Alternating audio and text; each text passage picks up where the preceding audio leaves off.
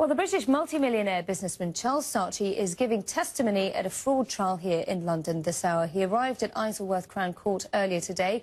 The trial centres on two of Saatchi's former personal assistants, but as Max Foster now reports, it's his allegations about his former wife Nigella Lawson that have been grabbing people's attention.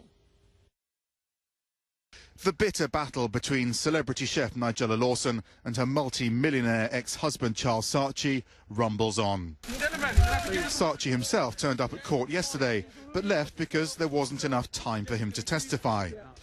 At the centre of this criminal case are two former personal assistants, sisters Francesca and Elisabetta Grillo.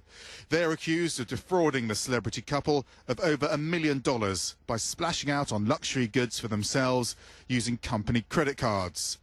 The sisters deny these fraud charges.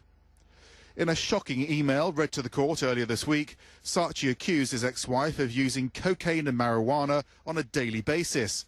This, he says, is what enabled the former assistants to spend whatever they liked.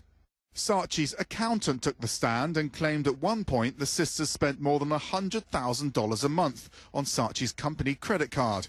He says he was suspicious of these expenses but didn't alert Saatchi because of more pressing matters and that he didn't want to bother him with what he thought were trivial matters. Nigella Lawson and Charles Saatchi divorced earlier this year after photos from this restaurant of Saatchi grabbing Lawson's throat during an argument made front-page headlines. Saatchi accepted a police caution for assault. A spokesperson for Nigella Lawson says she won't be making any comments whilst the case is ongoing. Max Foster, CNN London.